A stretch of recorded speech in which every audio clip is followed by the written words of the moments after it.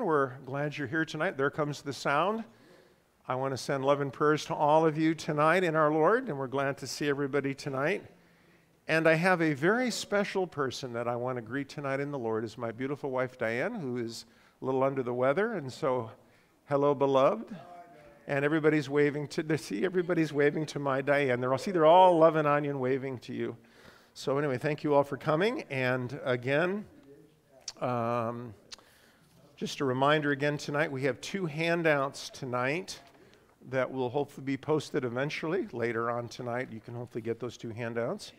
And, I was just thinking about, I've been a pastor for 40 years and I'm seeing it all happen right now. And I'm just hoping and praying that I can help as many people to see what's going on and to see the love of the Lord and to see a plan in their life and His purposes, and that's my only reason being a pastor. I'm not doing this for my health. I'm doing this because the Lord really wants everybody to know. That's part of the calling I think that every Christian has. We want people to know. If you look at why our culture is so messed up, the answer is simple. What?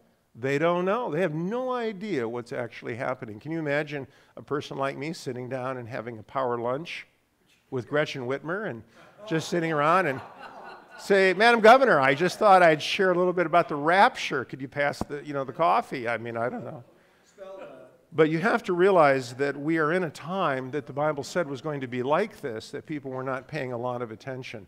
Isn't it amazing, church, that if you think about our Lord's first coming, we have to realize we can't expect a lot different before the rapture.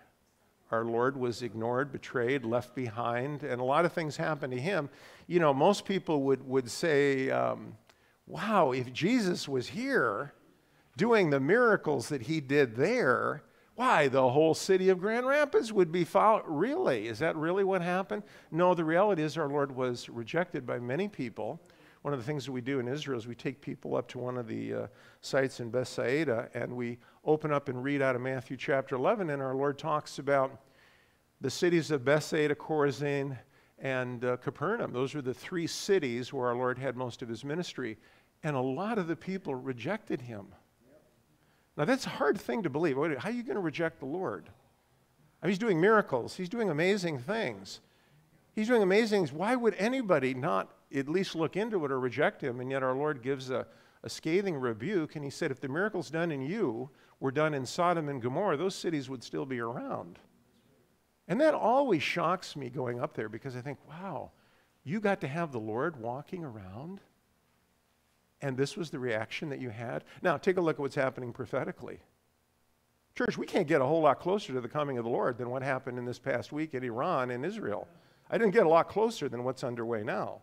Now, I would think tonight everybody would, we'd have to have traffic police down the road, and stuff like that. But I don't think it's going to be a lot different. The very week it happens, the very week the rapture happens, it's going to be a small group. I don't like to talk that way because it sounds a little gloomy, but you tell me, what do you think is going to happen to this city when the Lord comes? It's going to be a remnant. I think that's a biblical answer. Well, listen, let's have a prayer, and beautiful Michelle is here for Glenn tonight, and she's going to play a song, but let me have a prayer, and then we'll get to Michelle, and then I'll do a rabbit trail about the rapture, and there's a whole bunch of stuff we're going to do tonight, and it'll be a very exciting evening, I don't think this is stuff that we're doing is boring. I really don't. It's not like, you come here on Thursday night, hello, everybody. We're so glad you're here in class. Let's open the Bible and read God's Word. I think we're talking some pretty heavy-duty stuff, right? If this doesn't get a hold of Christians, I have nothing else in my tackle box. This is it, baby. It's the Bible. Let's have a word of prayer. Well, Father, we thank You. And Father, I thank You for these amazing people here tonight and online. I thank You, Lord, that You got our attention. And I think, Lord, as we look at our city, we look at our country, we realize, Lord, that not many people are paying attention. This last week in Israel was beyond stupendous. And yet, Lord, I don't know who's awake. I really don't sometimes. So we would pray that You would use us tonight in this class to help people wake up, to see the greatness of Your love and Your purposes, Lord. You are just such a wonderful Lord. And we pray, Lord, that the things we share will not just be information, but will be life-changing, that we can take this information and these truths and share them with others, our families, people in our churches, people in our neighbors, that the Lord Jesus Christ is coming soon. And I would pray, Lord, that we could be used in these final months, a couple years, whatever's coming up, to just be a very fruitful group of Christians that will make a difference before you come. So we give you the class tonight. Thank you for it. And we pray all these things now in the Lord Jesus' name. Amen. Now, here's a song, and I talked to Michelle about this, and we thought we would have a good rapture song. Now, this actually is a rapture song, and yet nobody even talks about the rapture. The interesting thing, this song is in hymnals, and nobody knows it's talking about the rapture. They know that it's something about the Lord's return, but they're not sure. And so church is all arguing about all this stuff. So this is a good song. So here's the song, When the Roll is Called Up Yonder. Now, where is the yonder? The yonder's up there, right? And not down here in Grand Rapids. So saints, that is 774. We don't 774, and so beautiful Michelle is going to do that. And I don't know if I can do any leading here. Without Glenn, I can't sing, so I should get it. What? Let's do. We'll just do 1 and 3. Yeah, 1 and 3. This is a very nice song. And by the way, you know the interesting thing. And here's how it's going to be different when the roll is called up yonder. Instead of me being here, the Lord will be standing there. That's how this will change. You won't see my smiling face. You'll see the Lord. So are you ready to roll? Hit it.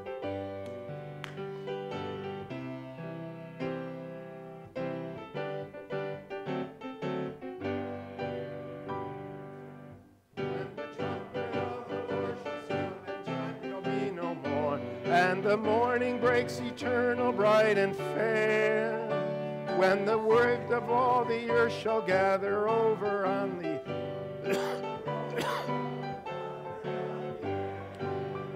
when the roll is called up yonder, when the roll is called up yonder, when the roll is called up yonder.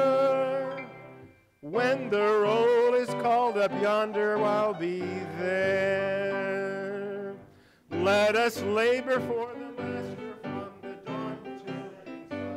Let us talk of all his wondrous love and care. And when all of life is over, when our life is done, and the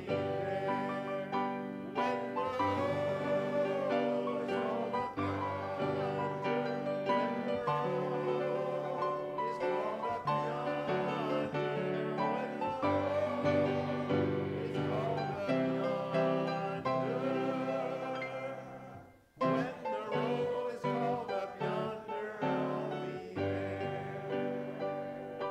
Michelle.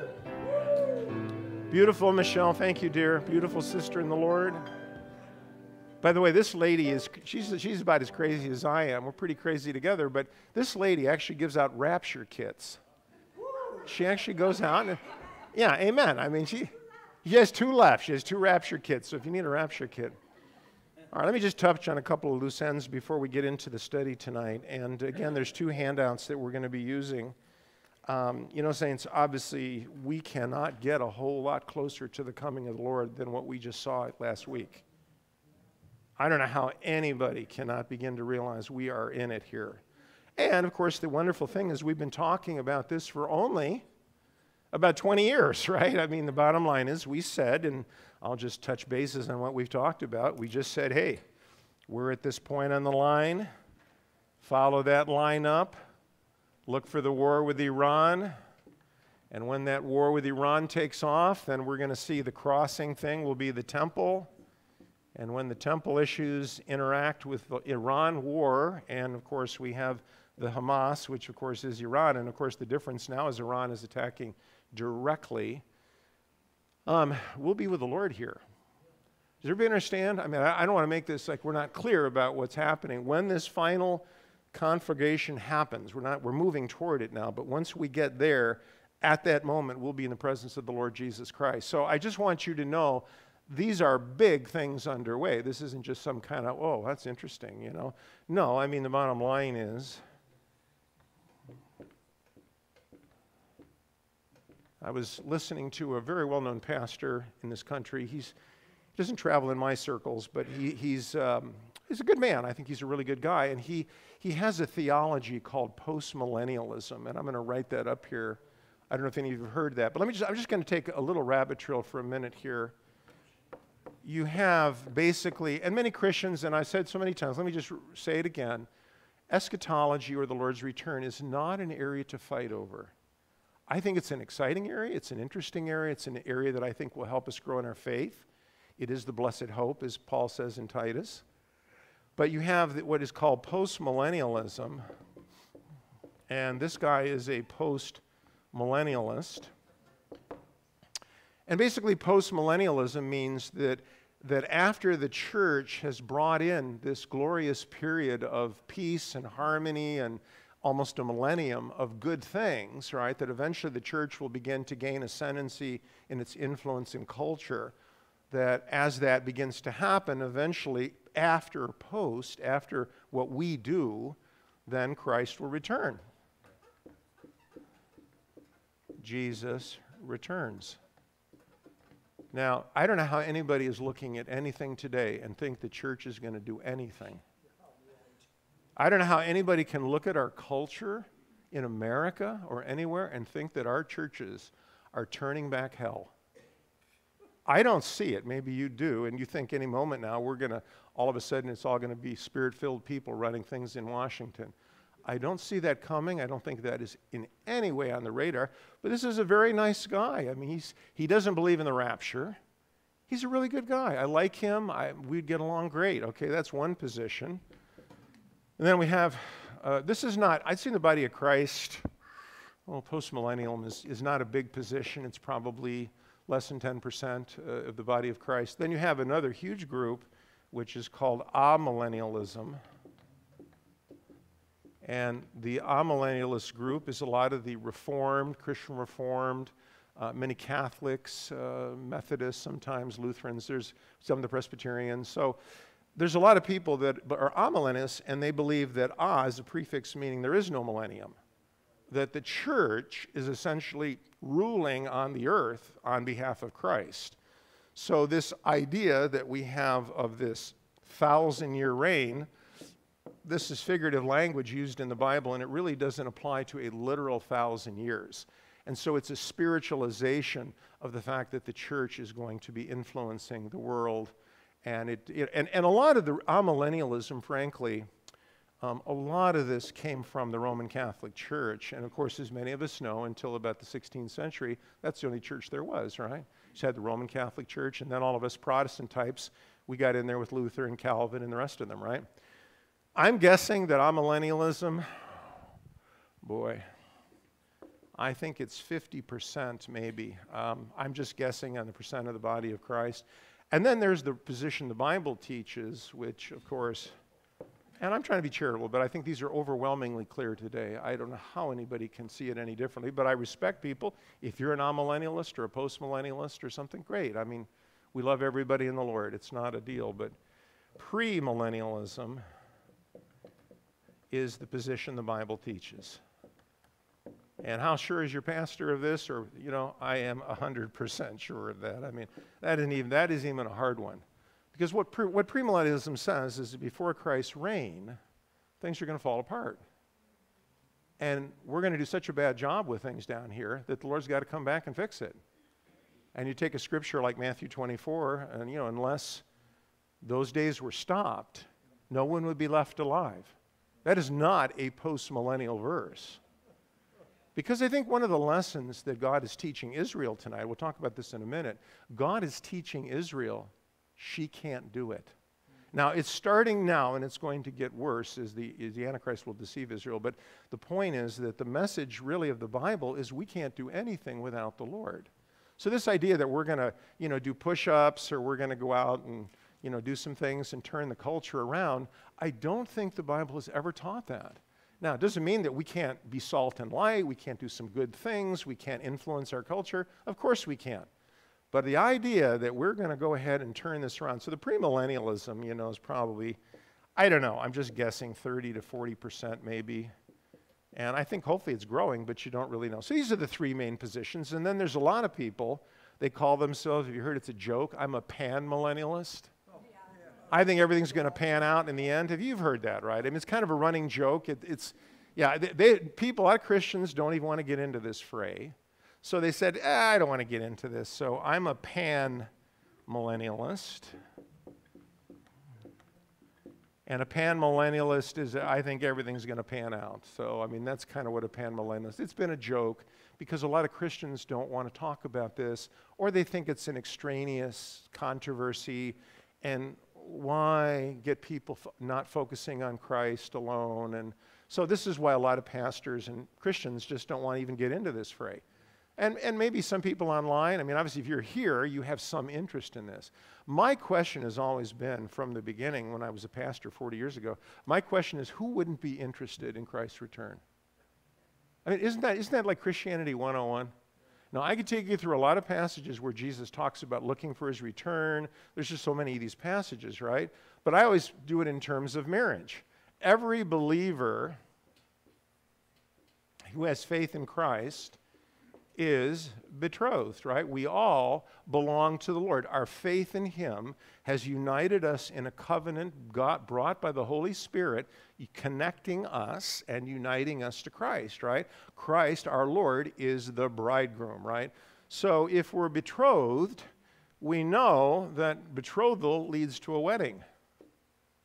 Now, I have 3 beautiful daughters that are all married now and 8 grandchildren, and I can tell you this, if my girls, when they were dating the young men that they were eventually going to marry, if I asked them, you know, are you looking forward to your wedding day? Well, Dad, actually not really. I don't know, whatever, you know. You know what I would tell my girls? You're engaged to the wrong guy. If you're not looking forward to getting married and the future with your future husband, what are we doing here, right? And I think that makes sense. So what I see is a great problem in the church, whatever your eschatology, whatever your views about the Lord's return, and they're all over the place, if we believe that we are Christians in a betrothal state, right, then we should be looking forward to the future, because that is really where Christianity leads. Christianity leads, ultimately, what is the rapture? I just dealt with it here last week. I was talking about the eclipse. Once the eclipse is that the sun and the moon in the total eclipse, what do we know about the sun and the moon? In a total eclipse, they are as one. The two shall become one. That's why the eclipse here a couple weeks ago is the two shall become one. And as we probably realize that in the end, the two shall become one starts in Genesis 2. It's the story of marriage. For this reason, a man will leave his father and mother. Now we see, of course, we have the Gentiles and the Jews. We have the church, and we have Israel. So all these things are basically God saying that what I want is to be in a relationship with you. That's really what the Bible says. I just want to be in a relationship with you. And it's, I think, the most basic message of Scripture. You know, the story of marriage starts in Genesis 2 and ends in Revelation 21. I mean, that's what God's interested in. You know, and the problem is right now, people are not getting this, that he wants people, his people, to think about the wedding. And unfortunately, it just doesn't seem to be out there, because betrothal is what you might call the gospel. But you can't have a gospel that has no interest in a future with the person that makes the gospel possible. So, you know, we just have to realize, you know, and what's the cross, by the way?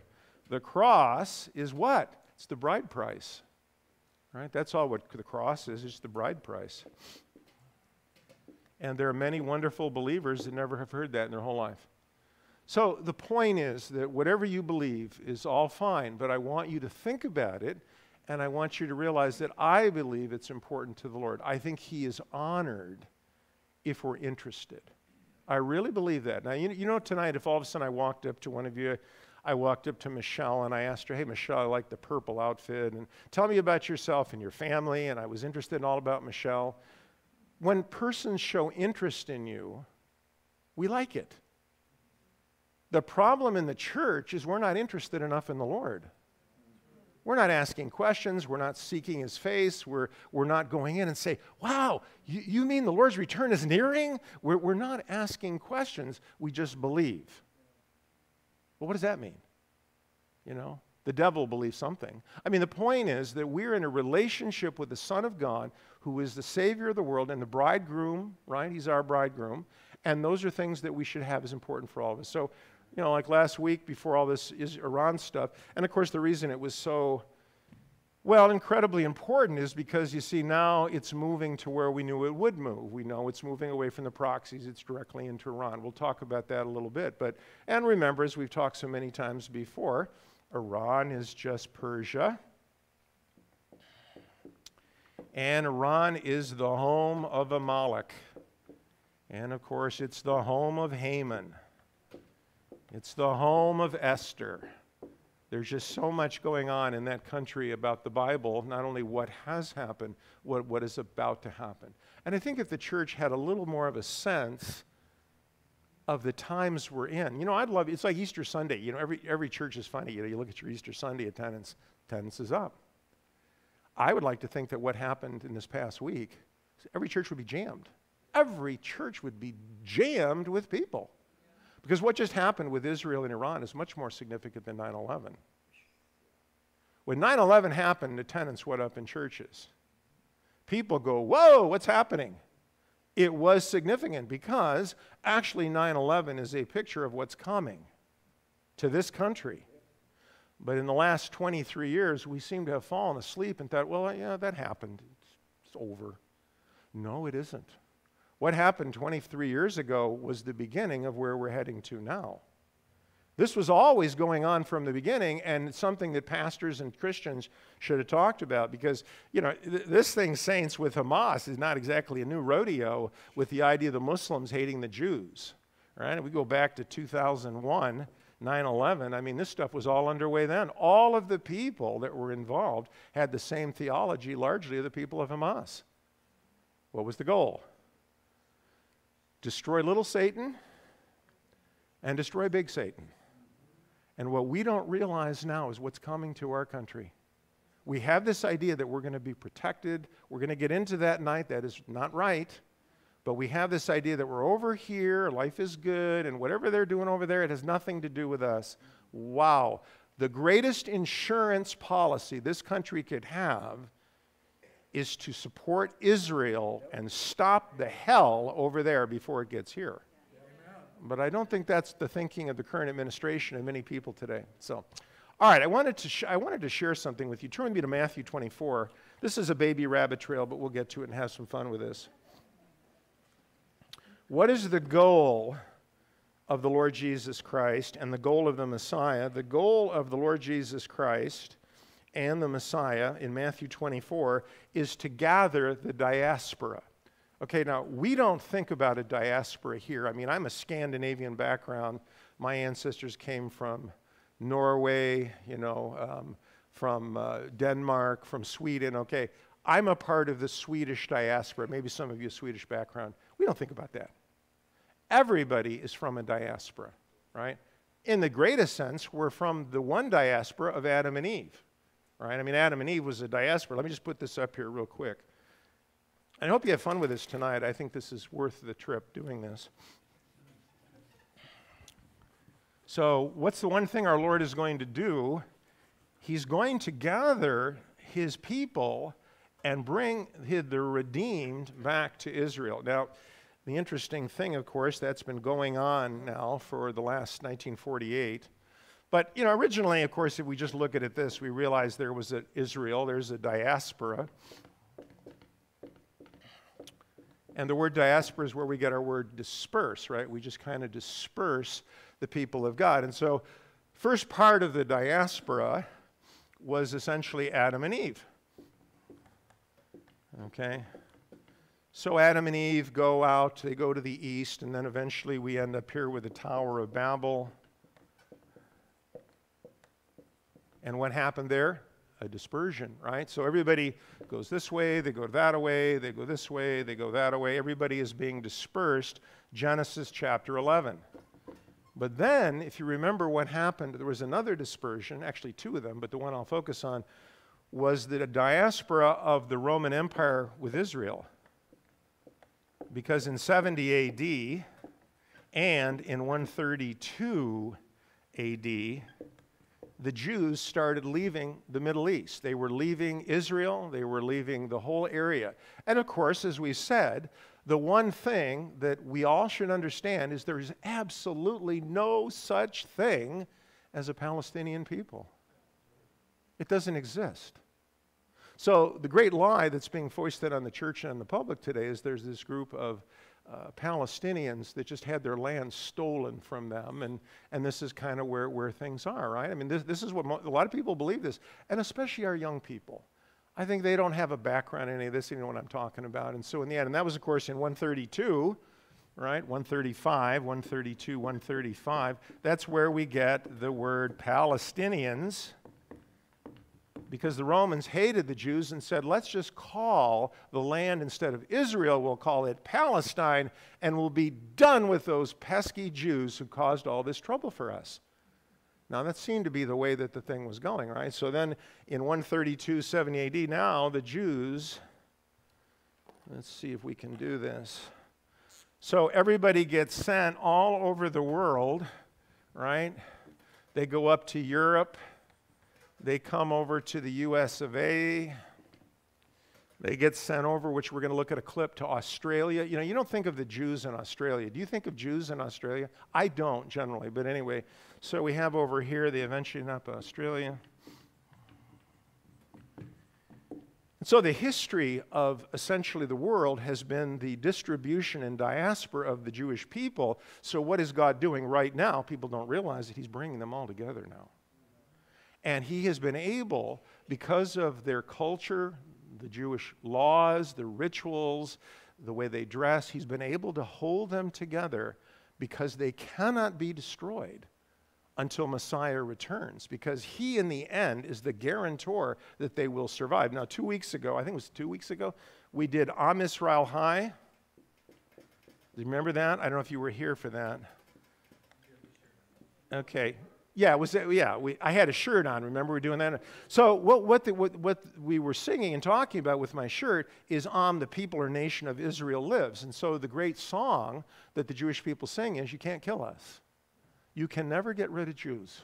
You can never get rid of the nation of Israel. We're always going to be here.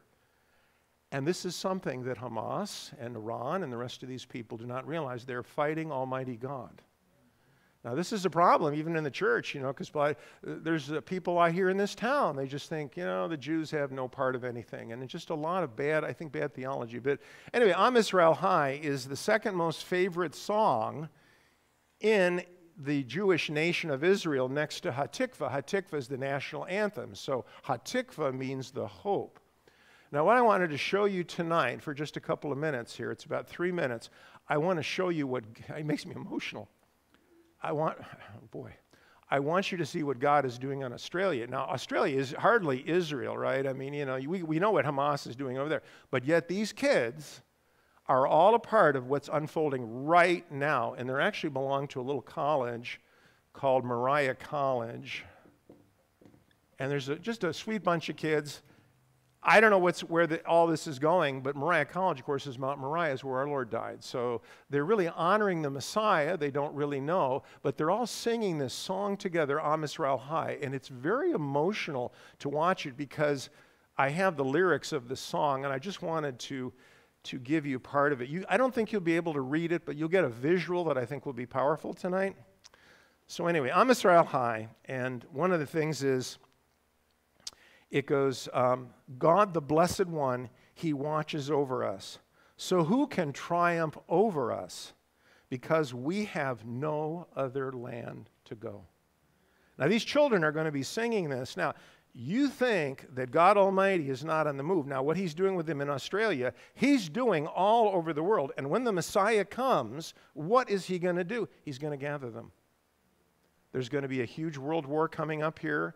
And a lot of stuff is going to happen, and He's going to gather them from every nation to fulfill the messianic promises of the Bible, to regather and restore the remnant and the diaspora.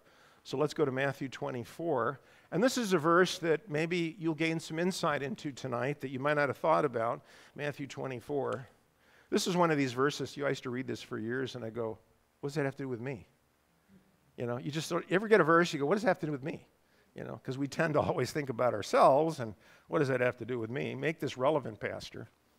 And I have to realize that this verse in Matthew 24 is connected to the second coming of our Lord. When our Lord comes, what is he going to do? He's going to gather his people, the remnant who believed in him from all the nations of the earth, and his kingdom will be established on the earth, and it will last for 1,000 years. That is pre-millennialism, and I think it's an unquestionable doctrine, but again, if people disagree with me, you have a right to be wrong, right? A little joke. That was a little joke. No, but here's the thing. A lot of this is not super important, but here's what. I want you to get motivated to study. I want people to think about this.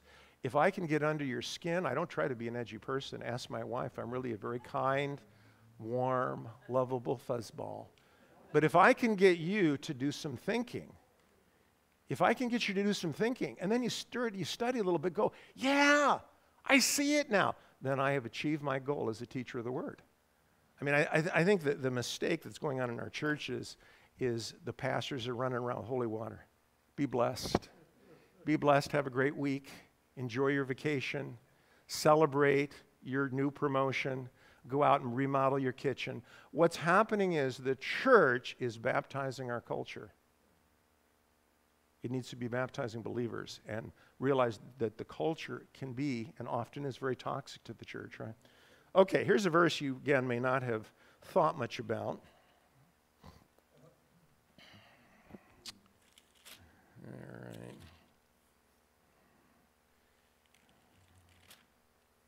All right, let's see what I want to go here.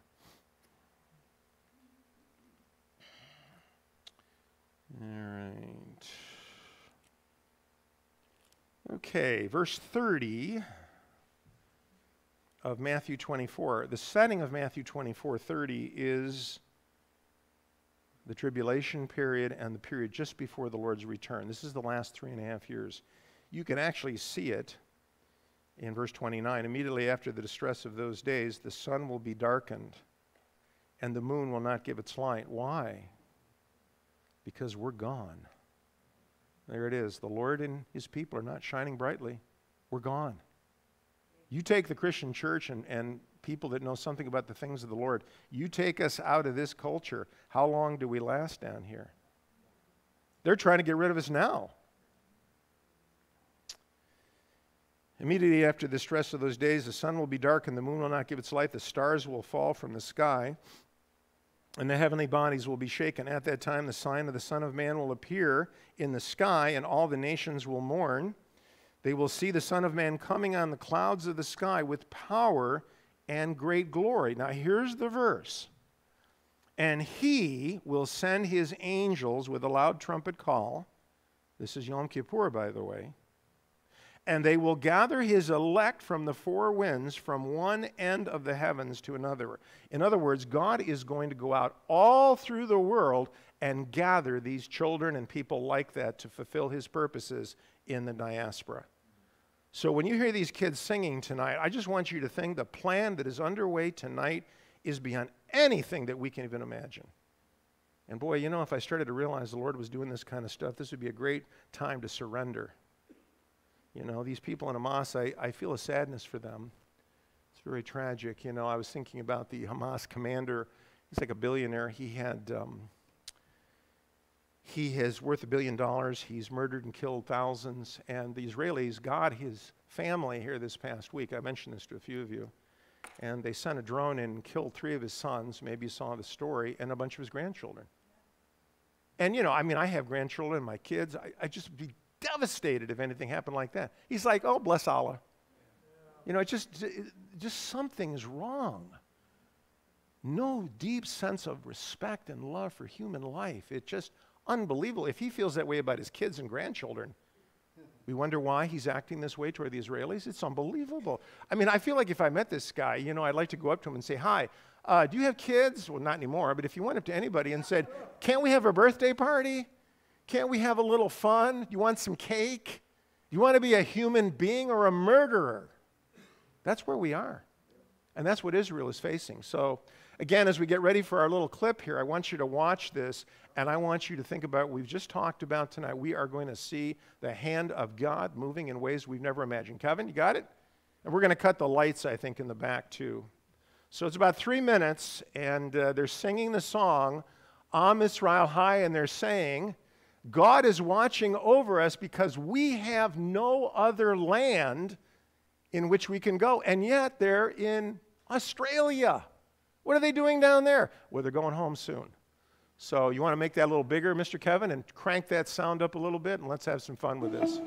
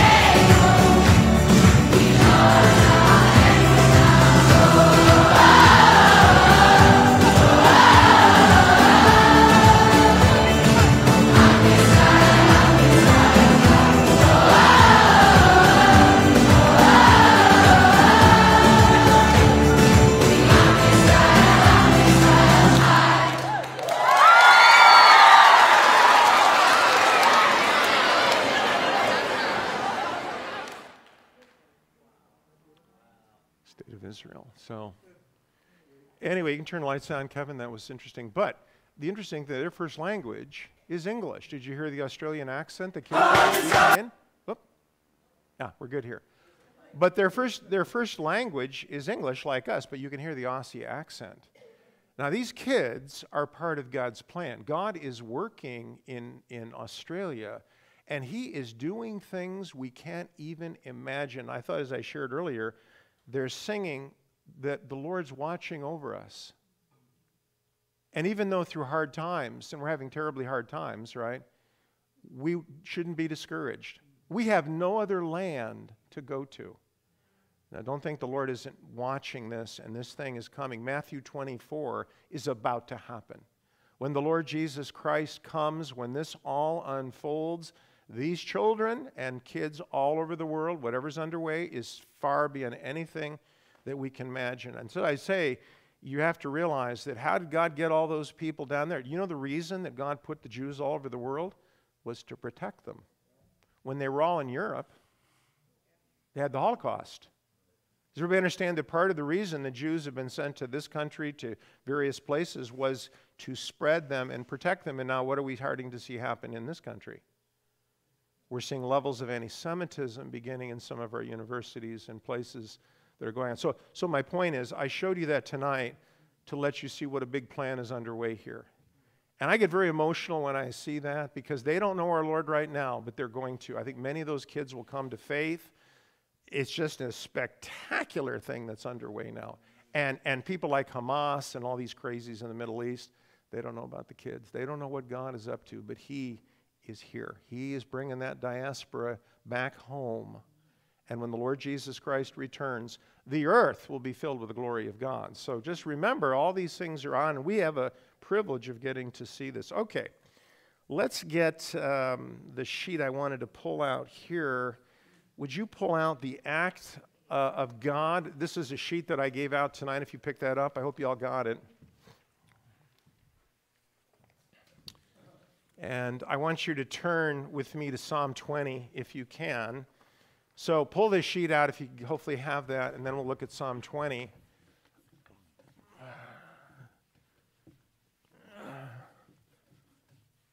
And the one thing that I would say tonight is, how about this? And it's not been anything different, but the ball is in the Lord's court. It's always been there, but I mean, we're starting to realize it now because, of course, as you're realizing Israel, of course, and what's underway, is that Psalm 83 group, you know, you've got Hezbollah, Hamas, Islamic Jihad, Iraq, Iran, Syria. I mean, everybody is kind of coming in now right there. And look, it's starting to look a little dark. It's starting to look like, ooh, you know, they could be in some trouble, right? No. If every one of the people in Israel went into the fetal position tonight, the Israeli Defense Force gave their weapons up, Israel would not be defeated. Now, we all have this idea, and the Israelis have this idea, you know, what's keeping Israel going? The IDF? No, the IDF is not doing that. The thing that is holding this thing together is God Almighty. See, He's watching those little kids in Australia. He knows what's going on. He is going to be their warrior, and He's going to do the things that He needs to do to fulfill the promises of Scripture and to honor His covenant with Israel. So we know that as this thing just happened here with Iran, many of you know the story that they launched about, 300 or more, whatever it was, right? First time it's ever happened in Israel's history. So that's why I tell you, the thing we're in with Hamas is going to take us right to the Lord's return. This is not something, 10 years from now, sure. No. We're on the train now. This thing's going to take us right to the Lord. And you notice that just after Hamas does this unprecedented slaughter, and you notice how it's always first time things like the most number of Jews killed since the Holocaust in Israel. You notice how we're getting firsts now. That happened on October 7th. And now, the first time we've seen a barrage of missiles, rockets, and cruise missiles, whatever, launched to get Israel in the history of their country, and in many ways of many countries. Nobody has endured this sort of thing. And yet, as you follow the story, nobody except one girl was killed, and 99% of it was completely stopped. Now, the reason that whatever's happening is they have a nice military, and our military helped, I'm sure, and some others, the Saudis and Jordanians and maybe the Brits and stuff.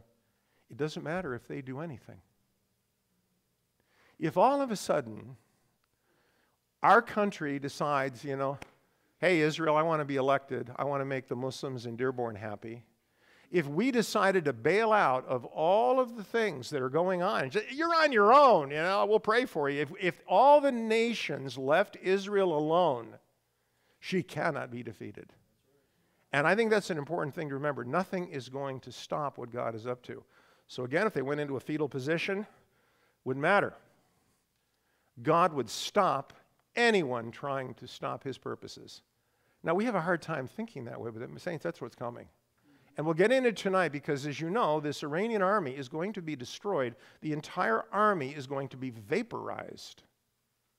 You know, every once in a while, I watch these people, and I do have a deep sorrow for them. If you've ever seen some of the footage, with, death to Israel and all these sorts of things, maybe you've seen some of the news. Just about a lot of those people are going to be dead.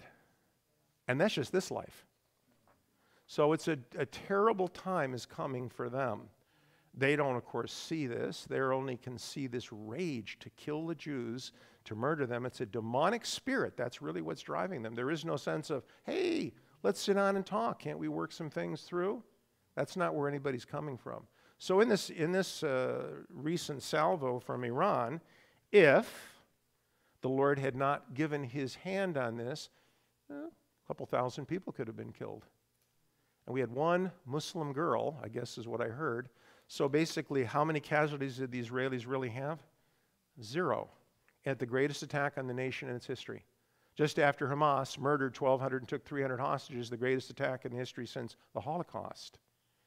Do you see the demonic spirit is coming against them now very powerfully? And yet God is saying no. They cannot be moved. They cannot be taken out of the land until his purposes are fulfilled. And we have to have that understanding here tonight, which will be part of our class as we get in a little bit into the Ezekiel war. Anyway, this was an act. A couple of you gave this to me, but I thought I would just pass this out. This is an article by apparently an Israeli physicist. I wanted to share something that is much more than a feeling, something that comes from a real calculation. What happened in Israel last Sabbath was not less than the scale of splitting the Yam Suf, which is the Red Sea. So what this Israeli physicist, he's not Christian. He says that what just happened here, stopping all of these things from getting in there. Now, apparently there was a use of the military and some things, sure. He said it's the same as parting the Red Sea. Now, I don't know if that's true. I mean, that's an interesting comment. But what he's saying is, now here's the thing. What he's saying is that Israel, his history, is all about one major event, the Exodus. Splitting of the Red Sea is the idea that Moses took the children of Israel through the Red Sea, right? We know that. And so tonight, what we're going to talk about, that was the first Exodus. This Israeli science guy is talking about the first Exodus. And what he's telling us in Revelation 12, which we'll get to in a few minutes here, is we are very near, we may be literally months away from the second Exodus. Because the Bible is set up really around two main exoduses for Israel. If you were to define the Bible, here, let me erase this. The Bible is set up primarily around two exoduses for the nation of Israel. And of course, we just happen to be in the middle of it, through our Lord, and he brings an exodus to us through the cross. So we know that we're in the storyline, we're grafted in, we're a part of this, but the whole Bible can be divided into basically, you have an Exodus, right? Exodus chapter 12, we know the story, we know Moses, and we know the Red Sea is divided. And we see a great miracle, right? Now, if you remember the miracle, most of us know this, probably the 10 plagues, we know. How much did Moses and all of the people have to do with the miracles of the Exodus? How many of you think that the Israeli Defense Force is going to have anything to do with what's coming? They're not. God will move and do it himself. He doesn't need the IDF. He doesn't need America. He doesn't need the Brits. He doesn't need anybody. So we come over here, which we'll look at in a minute. We have Revelation 12, which we'll get to. And both of these, in the end, what is the Lord going to do? As we're going to see here in a minute, he's going to wipe out these armies the same way he took care of Pharaoh. Because remember, what happened to Pharaoh's army? They went into Yam Suf. They went into the Red Sea. What happened to them? Woo! Right? The waters came in on them. What did the Jewish people and the people of Israel do to create any of that? Of course, zero. What's going to happen if we look at Revelation 12 tonight? What is the Israeli people going to do to make this happen? Zero. Now, along the journey here, our wonderful Lord comes into the world. And so he is the true story of the Passover. And so the first Exodus story points to him. And the last Exodus story, which literally can be months away now. We are moving so fast now. You have to realize, Anyway, so this one here is going back to look at that. All right, and so we have a Passover story here in Revelation 12. And of course, the original Passover here. If I was to lay the Bible out for a young person or any of us, that's a good way to do it. Everything you're watching in Israel with Iran is this. Because the moment Israel's enemies are vaporized, she can go out into the wilderness. We'll see this in just a minute. So we know over here that eventually in Revelation 12, Israel goes into the wilderness for 3.5 years. But notice the location. All right, come back over here. When the armies of Pharaoh were wiped out, what happened to Israel? She went into the wilderness. How long? 3.5 years? No. Somebody? 40. Right. Okay, everybody's got that. So around 40, 38, so we got 40. So what I'm trying to say is if you understand the Exodus story, you have the complete picture of what's about to happen. It really is a basic Bible study of the Exodus story with Israel. Now, of course, what do we do to get ourselves out of our sins? Can I give you an answer to that? Right? We can't get out of Egypt with our power. Israel can't defeat the crazies in the Middle East. We can't do enough to merit going to heaven. It's all his work. And this is the way to understand the history of the world. This is the whole thing right here. And so what we're going to look at a little bit tonight is that story. And I love the zero part. So let's take a look at, I think I asked you to turn to Psalm 20. Let's look at Psalm 20.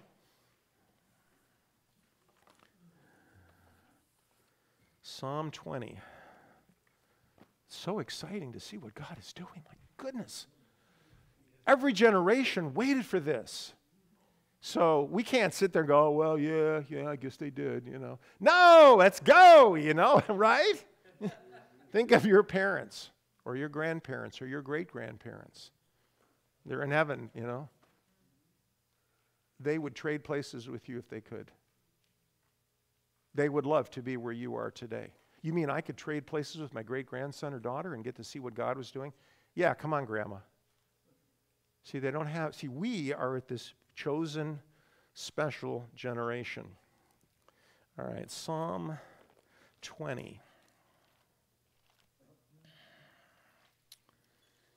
And I think this is the essence of where we're heading right now, because God is a zero God. He does everything, and we receive the blessings. That is who our Lord is. That's what he did for Moses and the children of Israel. That's what's coming up right now, literally in months, a couple years, whatever, that's coming up. And then it's also what he did for us through the cross. 0, 0, 0. Here's the verse in chapter 20, or Psalm 20. I can get this here. All right. Take a look at verse 7. I think this is a real good verse for the IDF tonight, and also all these Psalms, I'll talk about this. Some, verse 7, Psalm 20, trust in chariots, and some trust in horses. But we trust in the name of the Lord, our God. See, that's why the IDF can't save them. The technology that was working this past week to keep the missiles out, however God orchestrated that, they cannot do anything to that nation he doesn't allow. Not one bullet will hit a child. Not one thing is going to happen unless the Lord allows it. Because let's take as an example, because Israel, as you probably have heard, they would love to launch a strike right now. I think some of them certainly want to do that. They want to launch a strike. Biden and many of the people say, no strike, don't do that, we're not going to support you. So you can begin to see the tension internationally that's growing about what do we do? The Jews want to attack, Netanyahu. He wants to do this or that. So you can begin to see what's happening. Now, the Lord is in complete control of this whole drama right now. Now, you know that if that attack that happened from Iran the other night, if you had 700-800 people killed, which could have happened easily, do you think you could hold the Jews back in Israel from doing something? 700-800 people killed in those attacks. So whatever's happening, the Lord's going, no, not now. Now, the Israelis may attack next week. They may do it in 2 weeks, whatever's happening. But I think we all realize that this is going to escalate and eventually move to another place. Does anybody here think tonight this can go on for another 2-3 years? How many think this is just going to be another couple years of this, and who knows, and it ain't going to happen? And then, of course, as all of this is happening, our country's in chaos. The one nation that should have some sense of stability, our nation is so deeply divided. There's what's it, the movie they're having now coming out called Civil War? Some movie coming out about Civil War? Because what we're all seeing is, how do you get rid of a country? You divide it. And then it's conquered. And then a new power vacuum comes in, the Antichrist. It's all moving there very quickly now, you see. Now, if we were in happy land here and everything was great, then I wouldn't be talking this way. We're at the end here, church. We are at the end. And once this thing with Iran comes up here at another level, and we're just getting started on that, it's got some really ugly stuff coming. And as I've said in class tonight, I don't think we can rule out anything at this point, including nuclear, anything. I don't think you can rule out a thing of what's going on. It could come from the Russians, it could come from who knows who, but we are in an amazing time. And the problem is people look at what's going on and they think this has nothing to do with the Bible. Well, it's just a mess everywhere. Well, but it's a mess that God knows and is controlling and talking about for his purposes here. Let's continue reading in Psalm 20.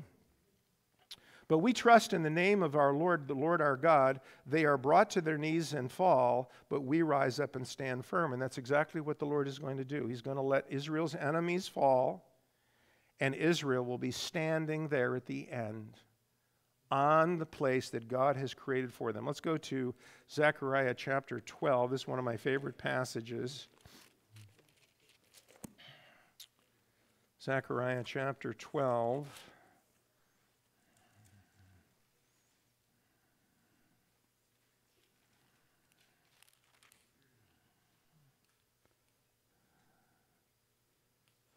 Verse 7, Zechariah 12:7.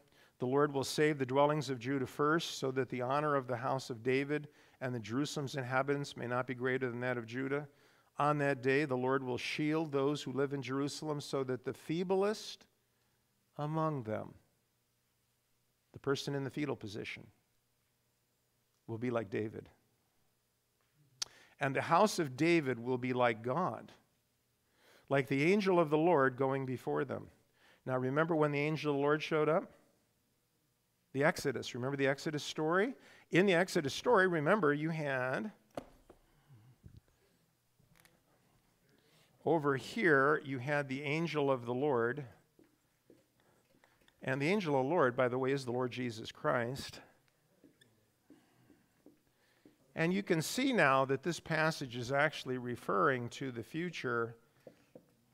And we'll get to that hopefully a little bit later. But my point is, the best way to understand the Bible is just look at the two Exodus stories, and then in the middle is you, is me. If you can just connect those, I think that's the best way to really see where we are right now.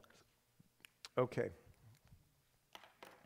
So that passage in Zechariah chapter 4, and of course you notice that right after Israel's so weak and so feeble and so pitiful, what happens?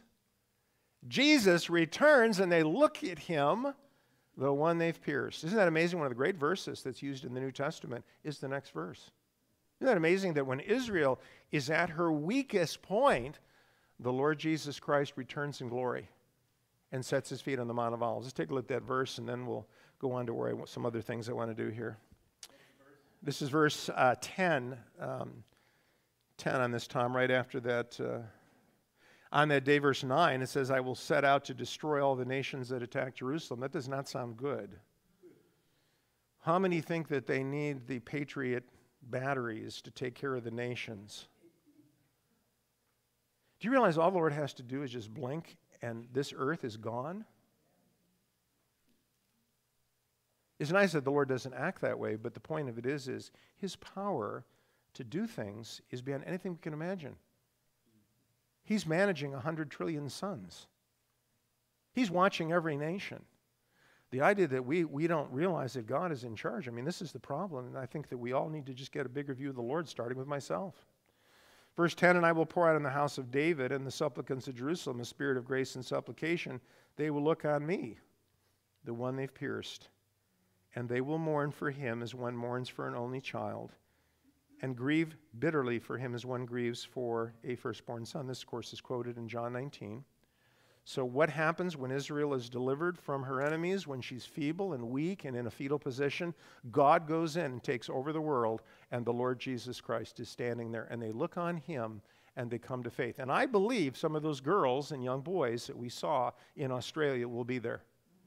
I believe that. I really do. So I think that's something that's just electrifying to me to see what's coming.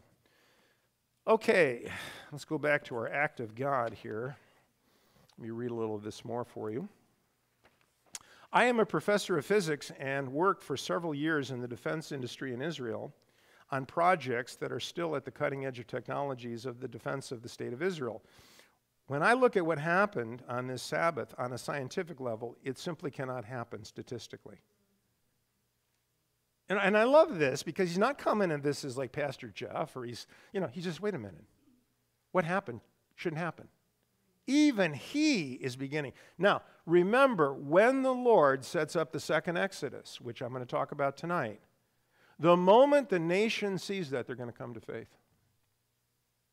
Because you see, even the professor now, God's working on him.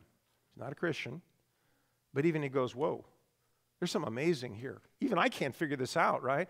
And now when the nation sees these armies vaporized, it will be the beginning of the nation turning to faith. It will be a replay of the book of Exodus and the story of Pharaoh's army being wiped out.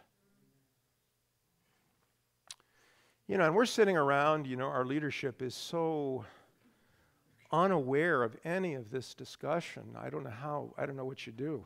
The problem is, if you're in Washington and you just like even to be a chaplain, like in Washington, if I went and just decided, like you probably saw that with Jack Hibbs, he did the prayer in front of Congress. That turned into like World War III. I mean, he just had a little prayer, and next thing you know, you hater, If you just go to Washington today and offer a prayer, you'll be attacked. I don't think that there's some great people in Washington, but not many, sadly. I don't think they're really teachable to what God is doing. Now, you remember that, when this stuff really gets ugly, what's the Lord going to do? He's going to send in the two witnesses. And the two witnesses in Revelation chapter 1. By the way, I just thought I'd mention this tonight as a little afterthought. Tonight, this is the day of the Hebrew calendar, Nisan 10. So we're at Nisan 10 tonight. What is Nisan 10? It's the day Jesus rode into Jerusalem on a donkey. So this is Palm Sabbath. It's also the same day that the Antichrist will present himself as their Messiah. So we see that it is also connected to the Antichrist, and it is also the same day the two witnesses are murdered in Revelation 11. So the point is, every single event is lined up chronologically in Scripture to teach witnesses. The true Lord comes, he's rejected. False Messiah comes. Sadly, he's accepted. And then all heck breaks loose, and God has to stop it. And so he sends the two witnesses in here to wake people up. What do you think would happen to the two witnesses if they went to Washington today? I'll let you figure that out. I don't know what would happen, but listen, let's be honest. It's not Happy Land. Would you agree? All right, let's go back to the sheet here. So, and I love this guy. He's so great. He says, this just can't happen. And then notice what he says. It was a miracle. The hand of Hashem, which is just the name.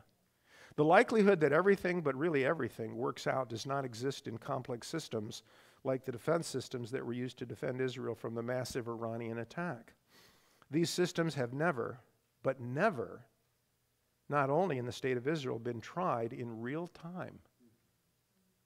So this is all because they never had an attack like this. So this thing's going on, and they never really had a chance to test all this out. It was there, but it got tested in a strange way, right? I took a pencil and dived into the calculations to check the statistic probability that such a result would materialize. The large number of events had to be handled when each missile or UAV is handled independently, that is, human error or some deviation of one operation is not offset by other successful operations, compounds the chance of making a mistake.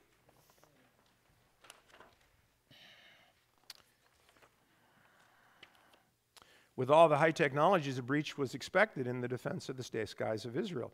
Even if we got 90% protection, it would have been a miracle. What happened is that everyone, the pilots, the systems, the operators, the technological operators, acted as one person. Now you tell me what that means. That one person is God.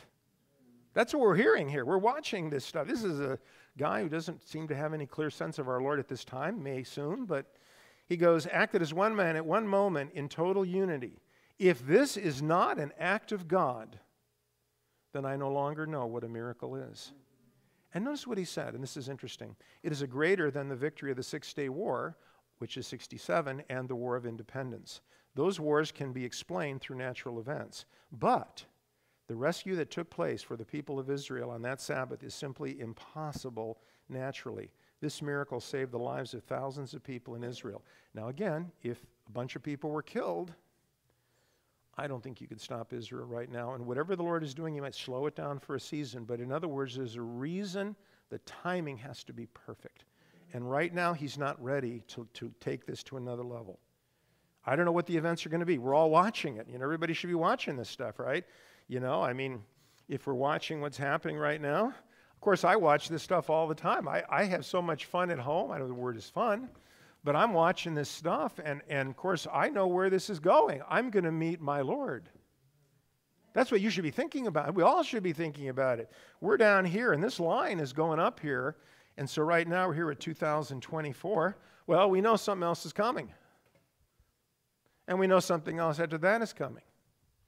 And then we know after that something else is coming. And we, as God's people, should be interested in what's coming, because we're going to get to a point where we're going to be looking at the Lord Jesus Christ face to face. Now that to me is exciting for every believer. So if we're here tonight with what this physicist guy is saying, shouldn't the church or Christians be interested? Whoa, I don't know what God's going to do now. What's next? I just am not into shopping at Meijer right now. We had a whole lot of people. It's just day-to-day living. God is putting on a spectacular show of His power. We have to get drawn into this. That's my feeling, at least. Let's continue reading here. If the defense system had failed to intercept a number of cruise missiles, the result would have dragged us into a very complex war. You see the timing here? God is not ready until He's ready. And when He's ready, He'll take care of the children in Australia. He'll take care of you. He'll take care of me. He's going to take care of the nations, but they're all going to fit into His purposes in Scripture. The simple proof of what I said is that managers of the defense industry who develop and manufacture these systems guarantee no more than 90% success. And we saw with our own eyes 99.9%. And he goes, thank you, Lord. Hashem, of course, the Lord. And you notice the verse that he puts in there. From the day you came out of the land of Egypt, I've showed you wonders. Do you notice where this physicist has taken us? Right here. What he's not fully aware of, I don't think, is we're almost here. Okay? All right, let's pull out another sheet here. So much to do, and it's amazing what's going on, Tom. I'm telling you, and you know, one of the things that I just would pray for the Christian church, we get as excited about life as people who win the lottery, you know. You go up to people, oh, you won the Powerball, you got $80 million, woo! You know, they're running around. People used to get excited in a game show winning a washing machine. The Christian church, we ought to have some excitement and interest in what's going on. Because everything that's going on is for you and myself and God's purposes.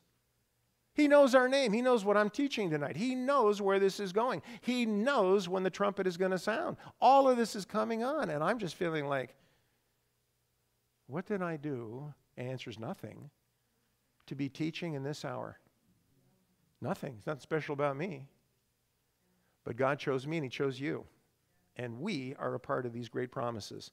Okay, let's take a look here at this one here.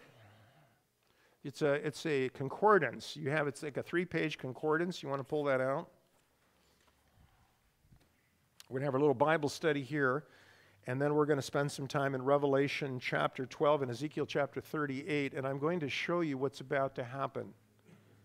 And how certain am I of that? 100%. So that's always a good percentage, when you have a high percentage like that, It's like if you go up to a Christian and say, do you really believe the Bible is totally true? And you go, well, yeah, largely. What's killing the church, everybody, is we got a lot of the Lord's people. We are a lot of 90%ers in the church. It's largely true, but, we're living in a modern age. Things change, Skirt lengths have changed, hair, And so in the end, our kids are living in a 90% church. Let's get them into a 100% church. The Lord loves you, and He's got a plan. He's never going to lie to you. He's going to take care of you. The kids in Australia, He's going to do great things. Let's look to that. Okay, now, what I want you to do on this sheet now is I asked my computer to give me all verses in the Bible that say this phrase. All right, and this is a great phrase, so let me put it up here now. Because what was the thing that the people of Israel realized when they saw Pharaoh's army and all the crazy stuff happened to the Egyptians? What did everybody do? He's God. He's God. Everybody looked at this and go, whoa. Whatever this is, it's the Lord, And so what we actually have here is Exodus chapter 15. Let's turn there real briefly, and then I'll get into this sheet. Now here I am, a Gentile believer, right?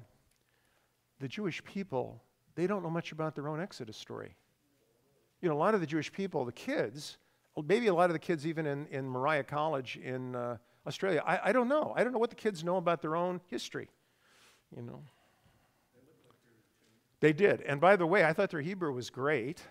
And so they're already bilingual. They're ready for the millennium, right? They're all set, Tom. They're ready to roll. All right.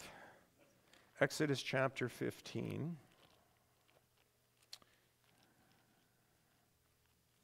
The rabbis used to all teach this. They all taught the same thing. The last Exodus will be as the first. All the rabbis in history since the Exodus that wrote on these things said the very last Exodus story will be similar as the first one. So whatever we've already seen, it's coming back. It's here. It's really here right now. All right, Exodus chapter 15.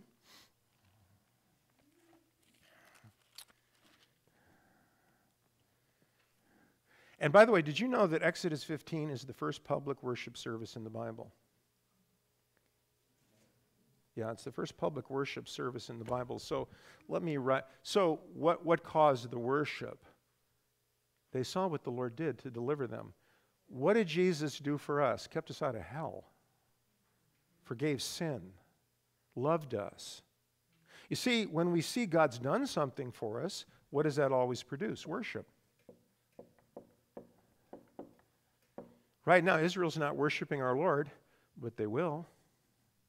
It's almost here now. The physicist is getting started tonight. He's already beginning. These are miracles that we're watching. And so we see in Exodus 15, this is the first public worship service.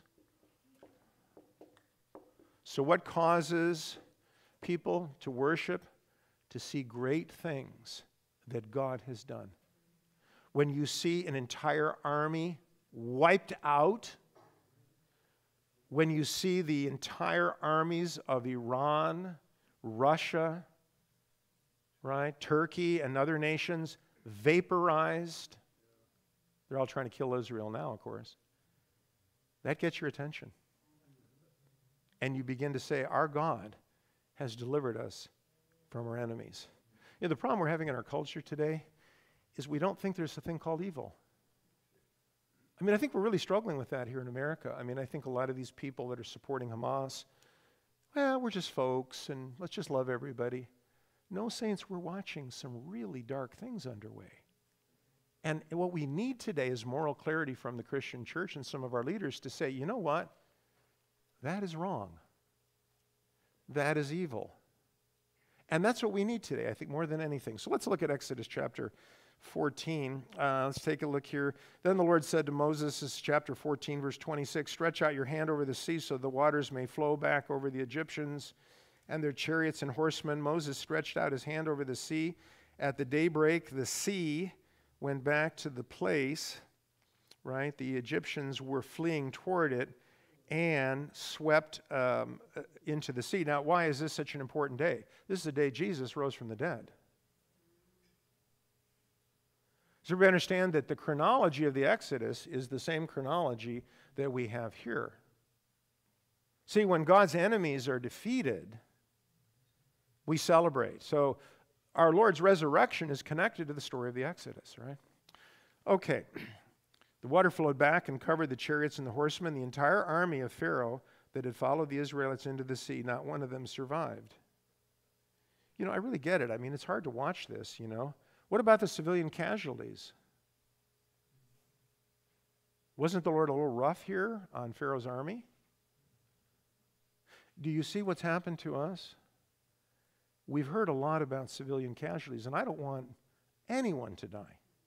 But this idea that you can do the things that are going on and there isn't going to be any penalty for that?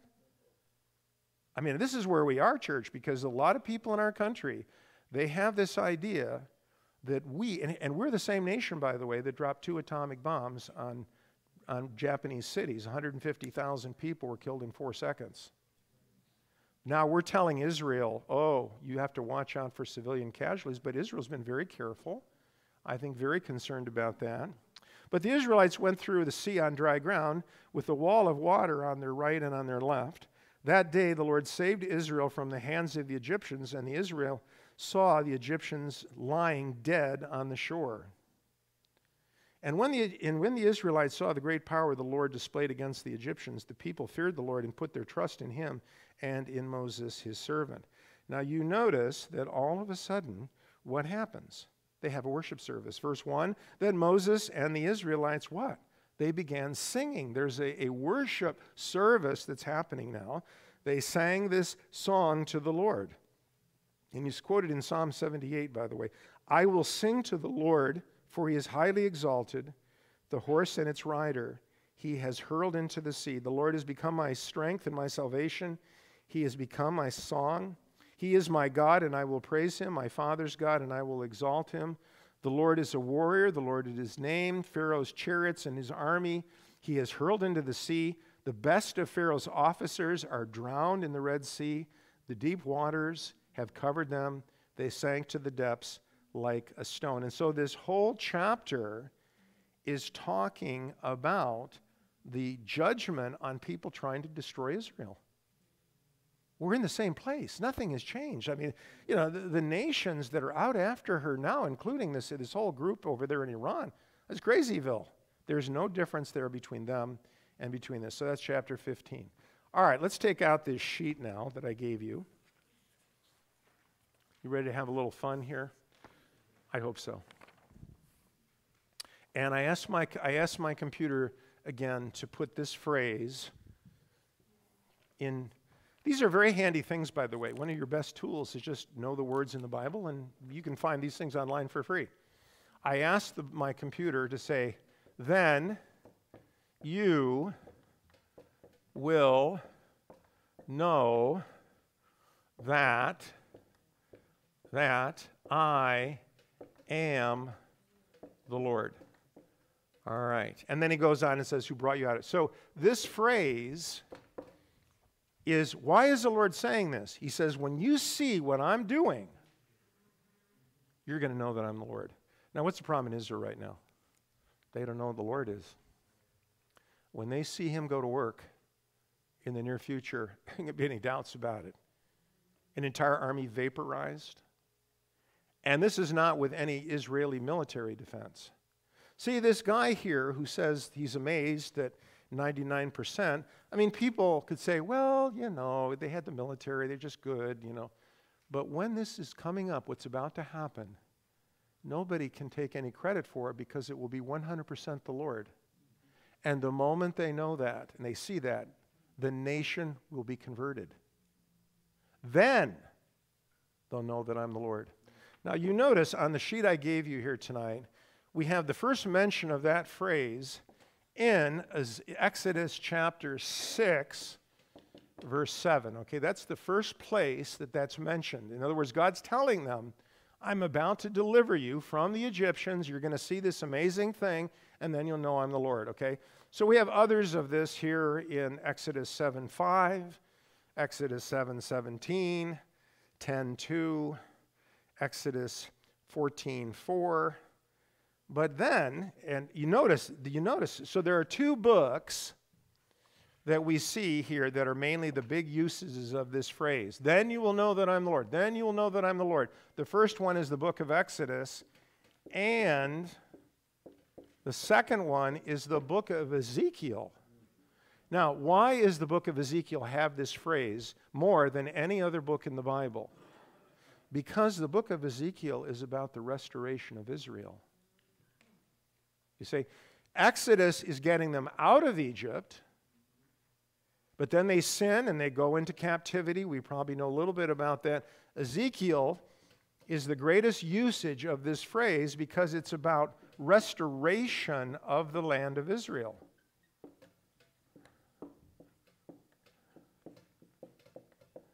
Now, what are some of the things that the Lord did to restore Israel? He brought them out of the nations. He brought the Jews out of Europe. He brought them out of the United States. He brought them out of Russia. He's been bringing them out. And you will read, if we had time to go through it tonight, but here's the ones you want to look at. Because we got the great miracle coming up here. Take a look on page 3. And we could spend all evening with this. And I'm just giving you let's take a look here. Verse 38. Ezekiel 38:23. Everybody find that? It's on the third page.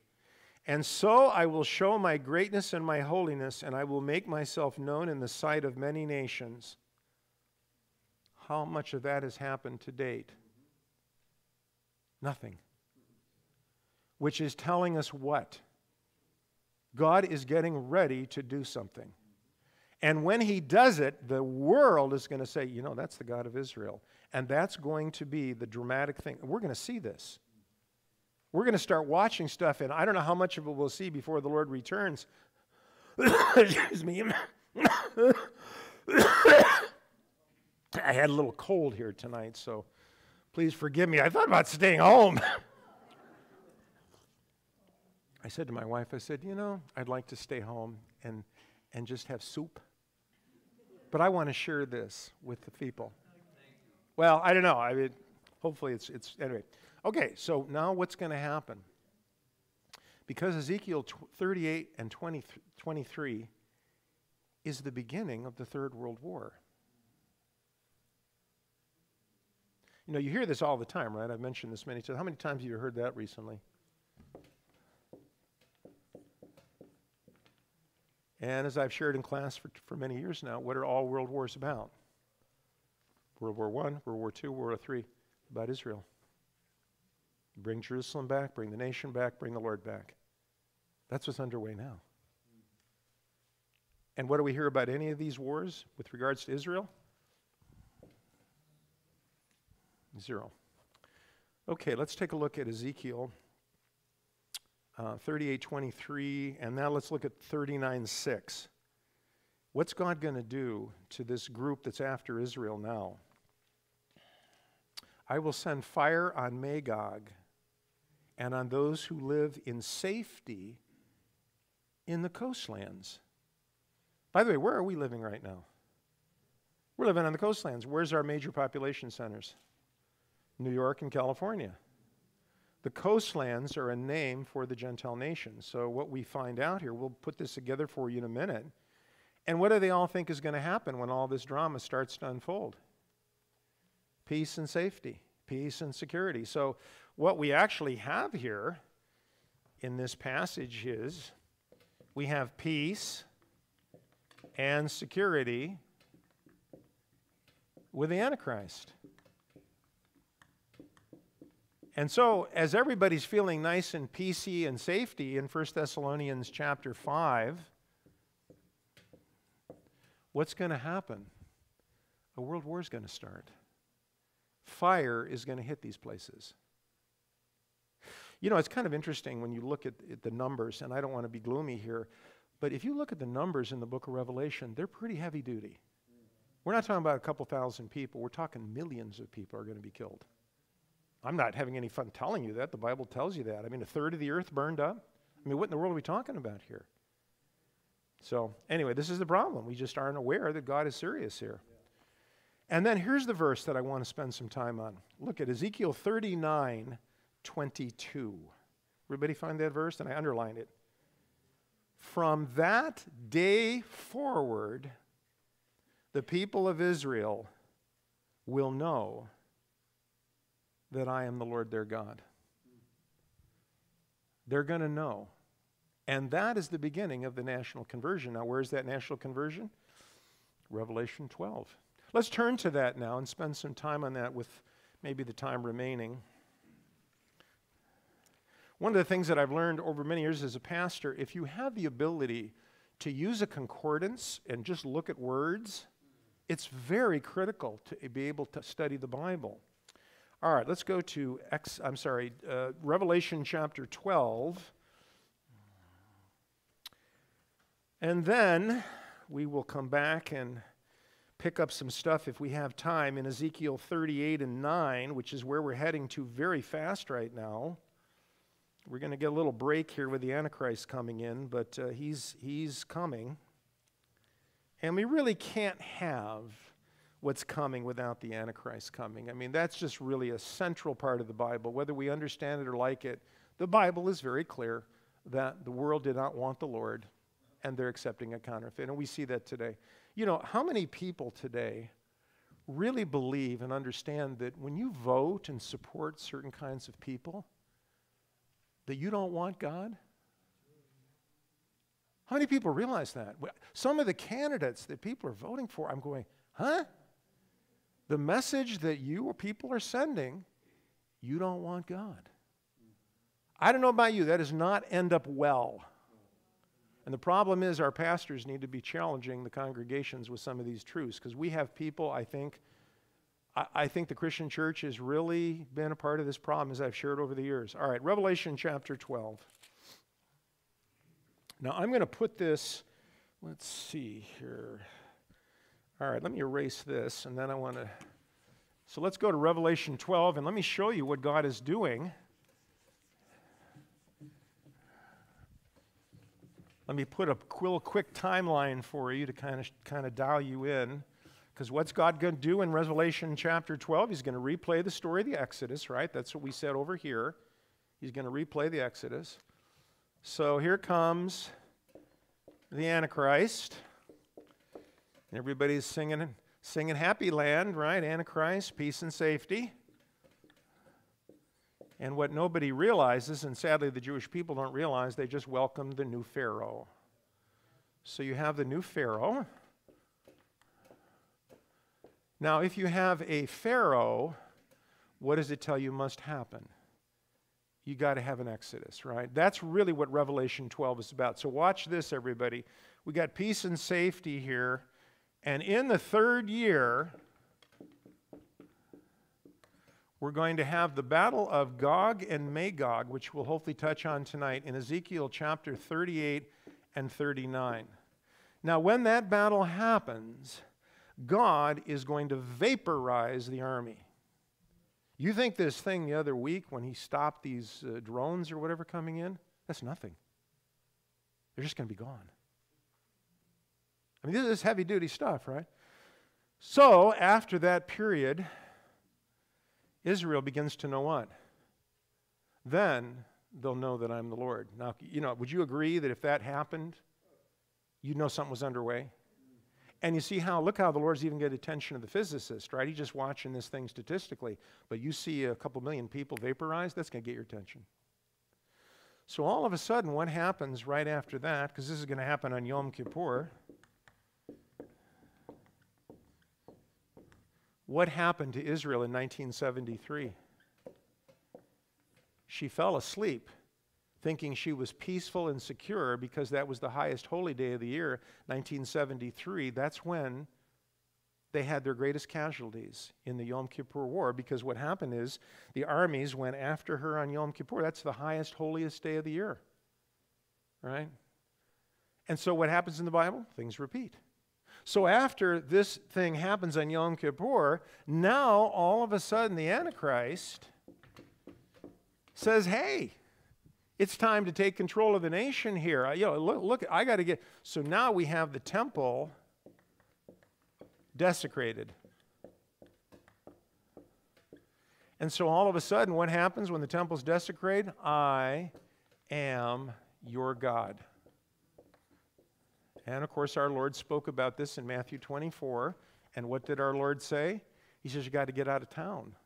Don't hang around with that guy. So what do? They go into the wilderness. How long do they go in the wilderness? 3.5 years. Second coming. This, people of God, that's Revelation chapter 12. Now you'll notice at the beginning of the chapter, which we'll read now, is that this demonic power begins to grow and this hatred toward Israel grows. You'll see it here in the early verses.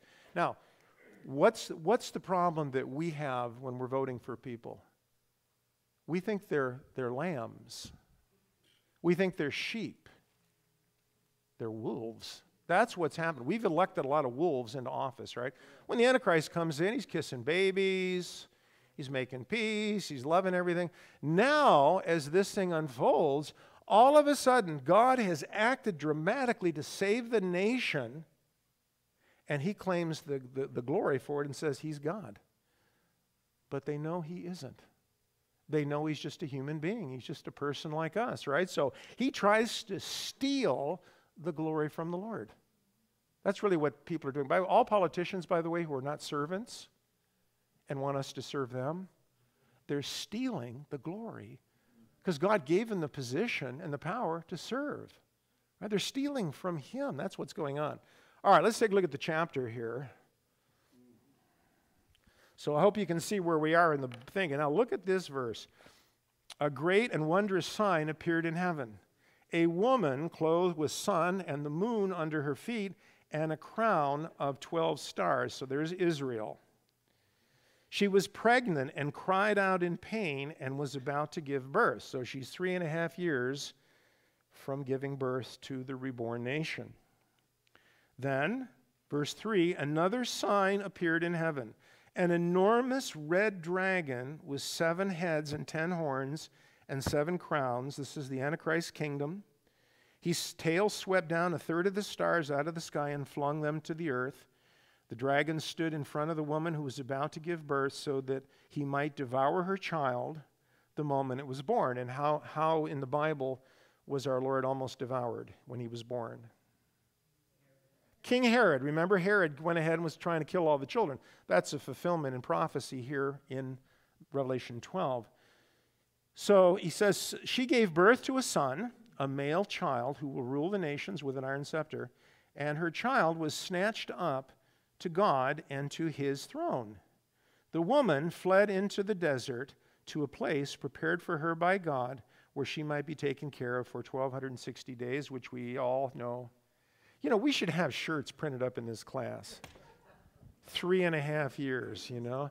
When people come up to you, admire, what is that, 3.5 years? So anyway, we know.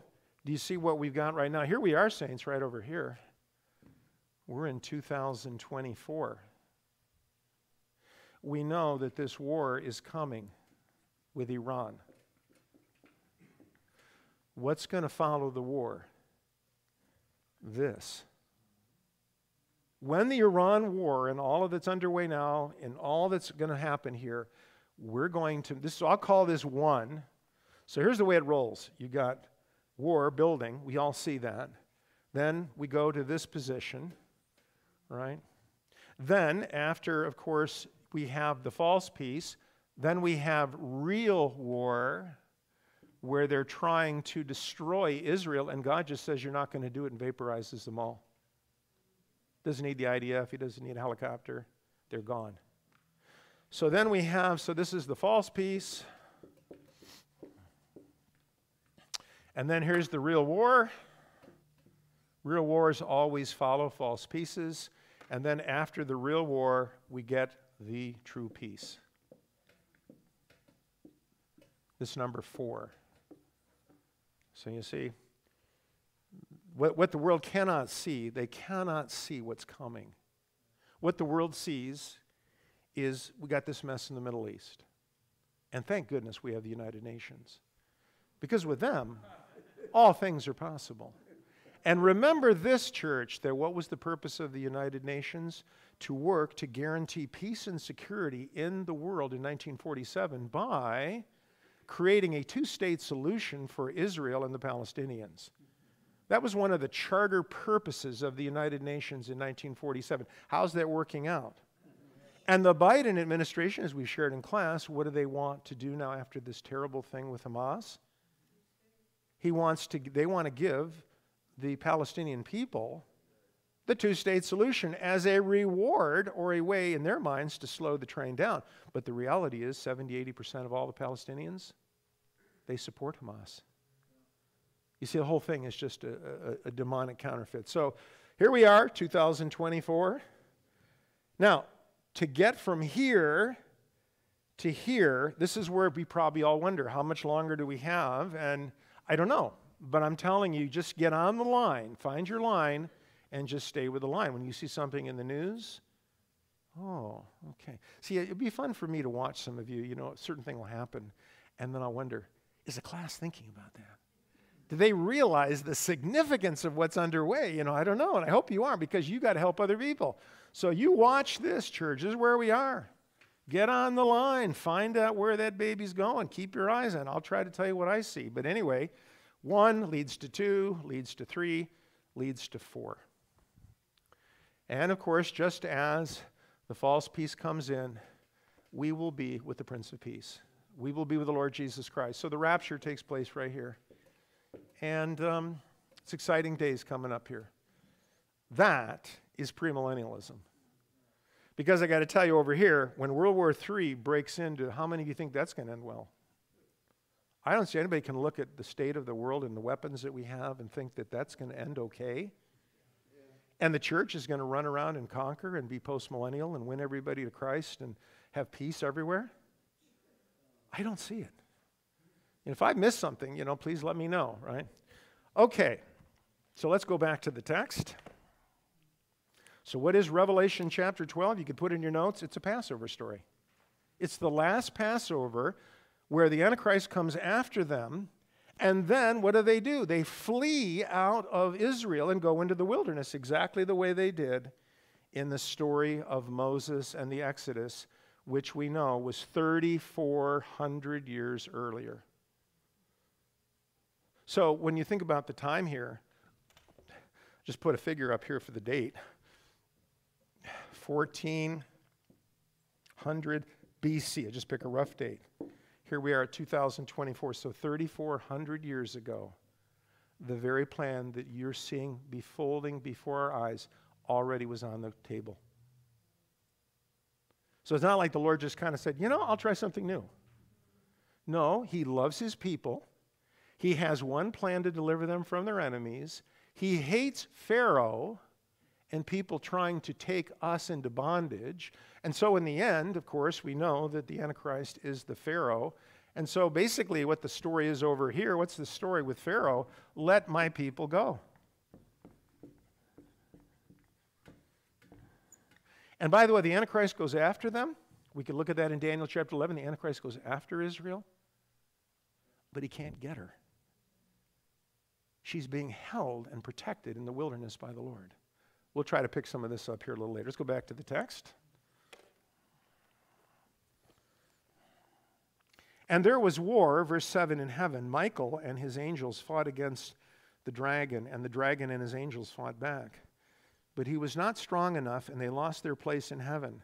The great dragon was hurled down, that ancient serpent called the devil or Satan, who leads the whole world astray. He is hurled to the earth, and his angels with him. Then I heard a loud voice in heaven say, now have come the salvation and power and kingdom of our God and the authority of his Christ, for the accuser of his brothers, who accuses them night and day, has been hurled down. They overcame him by the blood of the Lamb and by the word of their testimony. They did not love their lives so much as to shrink from death. Therefore rejoice, you heavens, and you who dwell in them. But woe to you on earth and the sea, because the devil has gone down to you. He's filled with fury now, because he knows his time is short. How short? 3.5 years, right? By the way, it was kind of interesting. One of the things you saw this pattern during the Second World War, if you follow some of the history of Germany, that near the end, Hitler knew the war was already over. He knew that the generals told him, you can't win, the Russians are coming, the Americans have landed, whatever. Do you know what he did? He spent a lot of time working with some of his leadership to kill as many of the Jews as he could, because he knew his time was short. They would reroute trains that were used for munitions and soldiers, and they would load Jews on them and send them to Auschwitz. He knew it was only a matter of time. They'd lost the war. But he was filled with this rage, this demonic rage, to kill as many of the Jews as he could. And you see this is the same thing now. And that's why when you listen to some of the people that we see, we're not talking to rational people. This is not like sitting around and just having a nice little chat. There's a rage here that you can see. I think it's palpable. I think it's incredible. When the dragon saw that he had been hurled to the earth, he pursued the woman who had given birth to the male child. The woman was given the 2 wings of an eagle so that she might fly to a place prepared for her in the desert. Sound familiar? This is Exodus chapter 19, by the way, replaying itself.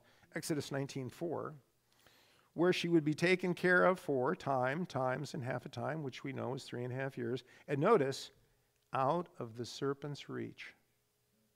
Then from his mouth the serpent spewed water like a river to overtake the woman and sweep her away with the torrent. But the earth helped the woman by opening its mouth and swallowing the river at the dragon had spewed out of his mouth. Then the dragon was enraged at the woman and went off to make war against the rest of her offspring and those who obey God's commandments and holds to the testimony of Jesus. Some just incredible things, church, are being talked about there. Let me leave you with one thought tonight as we go. And then next week, I keep trying to get to the economic thing. But remember, church, this is a big transition right now, okay? We're here. We're heading here, year, 2, whatever it's going to be. But we also are going to have major issues coming up with the economy.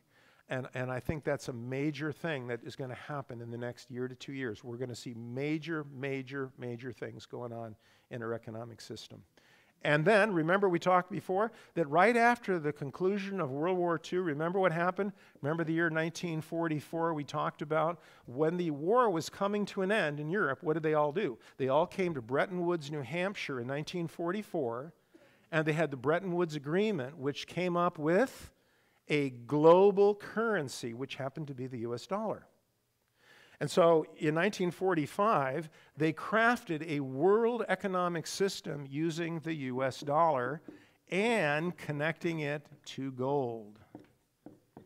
And what do we know about gold? It's the all-time high because the dollar is falling apart. So here's my point.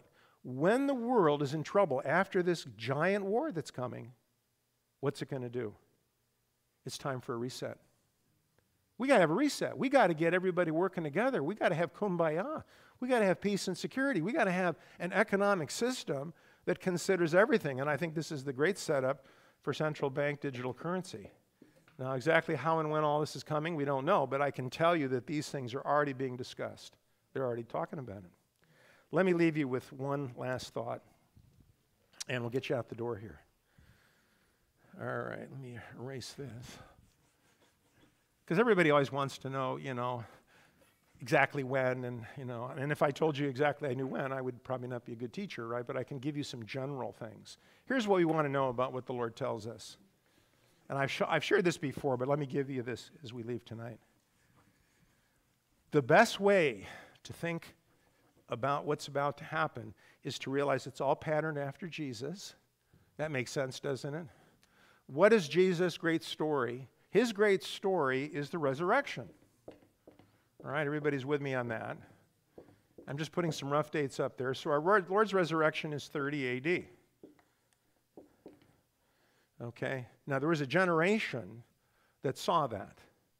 The apostles, many people, I'm preaching on that Sunday. But anyway, so this generation goes all the way over here to what? The book of Revelation is written. So we come up here to 95 AD, and we have the book of Revelation. So you notice that from the time of the resurrection until we had the book of Revelation and the Bible essentially closed, we got about 65, let's say 65 to 70 years. Okay, this is what we have. We'd have a view of one generation. Now again, I'm just giving you some rough ideas. Now, if this is the template that God is using, and I believe it is, what should we as Christians be doing? Look for the next important resurrection. 1948. Now, if you roll ahead 70 years, that moves us over here roughly to 2000. What? If you had 70 years to this, you come up with 2018. All right, which is always fascinating to me. Who was the president in 2018? Trump was the president, right? And what's the one thing that he did that nobody seemed to understand? He made Jerusalem the undivided capital of Jerusalem, of Israel. I think one of the things we have to realize is God's going to get it done. It's not picking politicians, it's getting his will done. And if he wants Jerusalem exalted, lifted up, it's not about politics, Democrats, Republicans. He has a purpose to honor his plans for Israel. So we come over here to 2018. Here we are, 2024. But Psalm 90 says that a generation is approximately, well, let's take a look at it. We're almost there, church. I mean, I'm telling you, we're almost there. So let's take a look at Psalm 90, and we'll wrap it up tonight with this Psalm 90.